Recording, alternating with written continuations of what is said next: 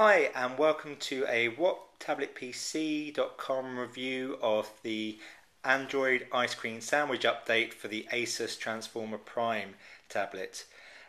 First up, what I'm going to show you is a start to finish kind of representation. So we'll have a quick look at the lock screen.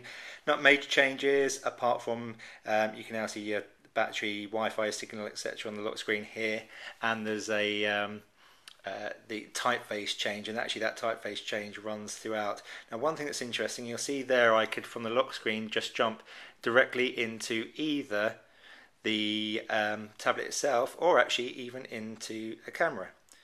We'll look at the camera app again in a bit more detail in just a minute. Let's come out of that. Let's just jump back into the home screen here, and I can take you from there, but that just makes things a bit easier. You'll see straight away that there's a slight change to the typeface that's being used here. Now we're told that that makes it just a little bit easier to read, particularly on high definition screens on smartphones. But it makes it a little bit smoother, a little bit more polished, and that's a general theme that runs throughout the update in terms of a more polished approach to the operating system and a bit more sort of snappier in terms of getting around. Now, a couple of features that I'll show you. There was always a kind of multitasking type feature which would bring up the apps that you have open at that stage. This slight tweak here, just better usability. It's just easier to shut off apps very quickly, and you've seen there I'm just literally stroking them to the right before you had to hit a cross, which sometimes you did miss. One thing that I'll actually point out now, you'll notice down the bottom here there's actually a slight drop off in Wi-Fi signal, only 2 bars showing rather than 3. Now I think this is something that's going to have to be resolved, because certainly I'm not that far away from the Wi-Fi signal itself, and if you look at this iPad 1 we've got here, you can see the full 3 bars showing, so it suggests there's a slight issue that is coming in through with this update to Android 4.0 on the Asus Transformer Prime. So we suspect that will be updated with a further bit of a software release coming soon. Other things that you get with the Android 4.0 ice cream sandwich update is a few changes to the interface. So previously up here in the right hand corner you would have had a quick jump to your app screen, but you would also had a plus sign up here that would have taken you through into configurations for home screen, so widgets and things like that. Now the apps and widgets are on the same kind of tab here, so you can jump quickly between apps and widgets. And when you want to configure the tablet, it's as simple as choosing the widget that you actually want. So let's go for the YouTube widget here, and then dragging it to the home screen that you want it on. So let's pop it up here, and of course you can drag it anywhere you like. Oops, I don't think I've quite done that right there. Let's check that one again. So let's take that there, bring it across. Oh no, it is there. I've overdone this. So, and what you can do, of course, with this, again, for dragging and dropping to delete any of these, you're actually now just dragging and dropping to a kind of a cross symbol at the top here, rather than the trash can that we had previously.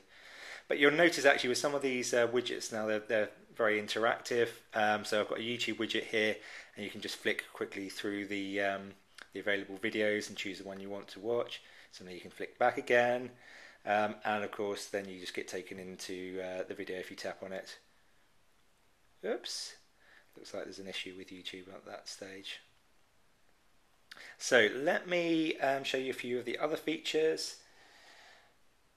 We have folders coming for this update, and if I jump into, let's have a look at the applications, it's fairly easy now to create some folders and put some things together. So I tell you what, let's put our Tegrazone app. Oops, I've actually done that. As you can see, I'm not quite up to speed yet on using this, so let's pop that there. We want to, let's say we're going to put our Tegrazone app in with a Riptide. Oops.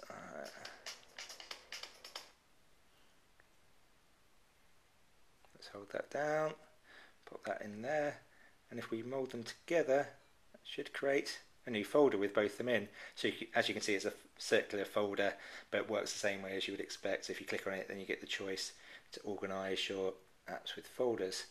Let's just show you that again so you can get a feel for it. Let's say we're going to put news and weather here. Let's bring in some navigation app, and let's bring in, let's say we'll bring in Google search. So you configure the screen this way, but then you can mold them together and create folders so that they're all in a similar place, and it saves a bit more space on your screen. And you just click on them and you're given the folder opened up.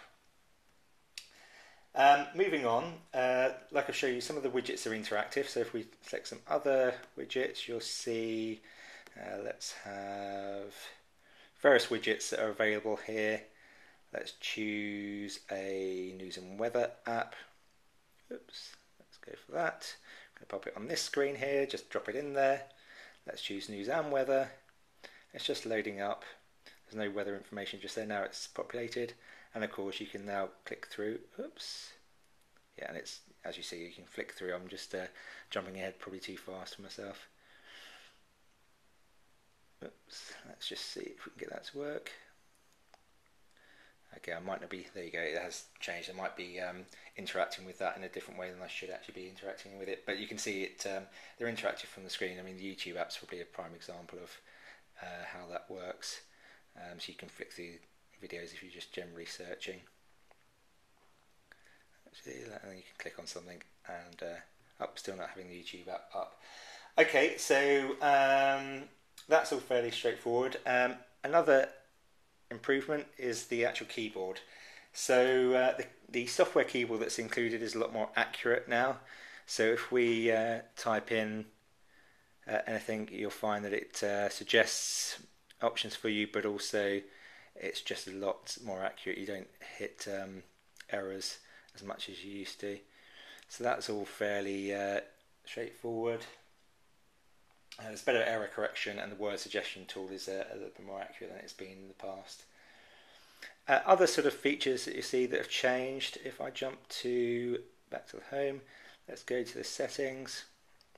The settings is just a bit better configuration.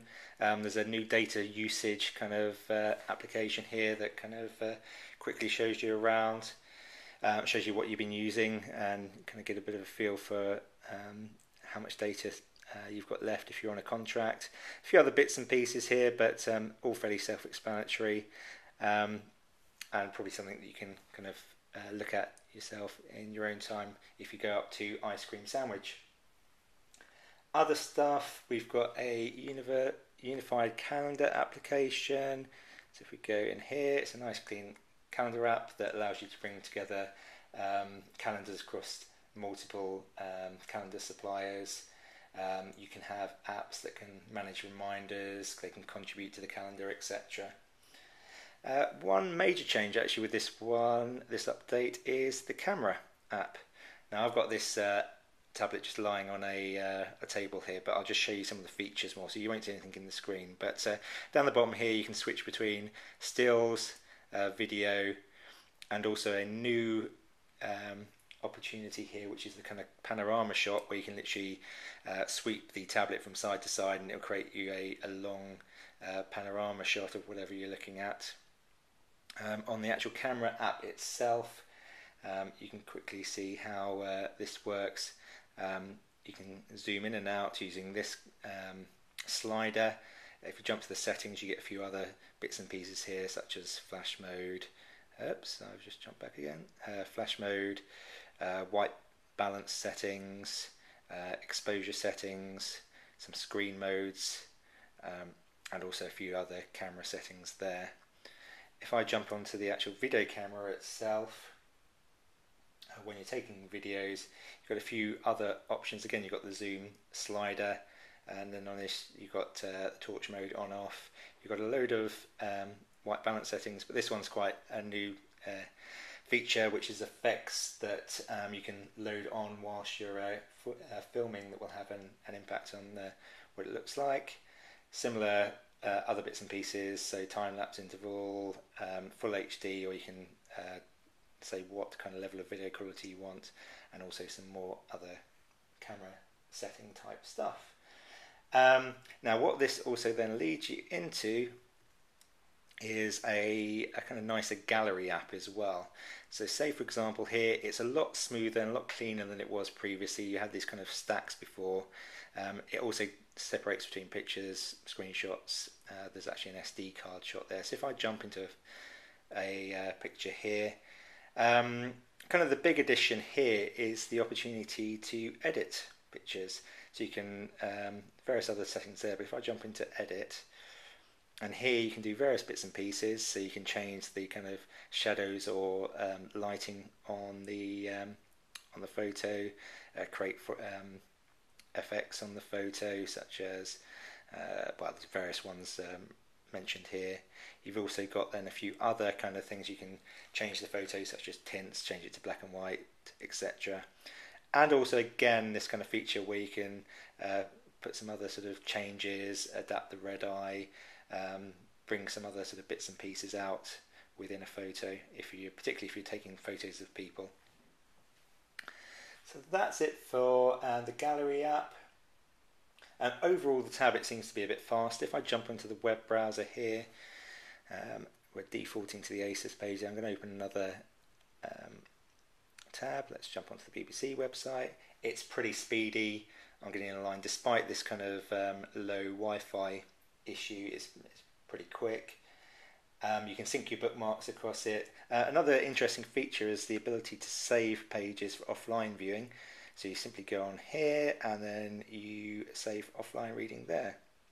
And that's the save page then. So if I turned off the Wi-Fi, I could quickly then just pull that off, and it's almost like taking a photo of the page, but you can have a look at it offline when you don't have access to an internet signal, a network signal. And overall, that's about it. I mean, there are a few other bits and pieces within the ice cream sandwich update, particularly around accessibility. There's a face recognition which will allow you to unlock the tablet with taking a picture of your face. Rich and interactive notifications, which we'll have a look at separately. You've got other things like cloud connected, syncing across devices, etc.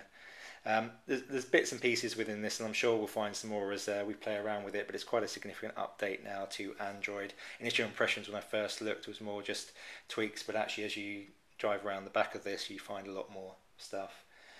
So we're going to leave it there. That's it for this overview of Android Ice Cream Sandwich on the Asus EEE Transformer Prime. We'll come back to this again in future to have a look in a bit more detail. But if you want to learn more, you want to keep in touch, then visit whattabletpc.com, where you can subscribe to an email newsletter which will give you those updates. Otherwise, we'll be putting up some new videos fairly shortly. Thanks very much.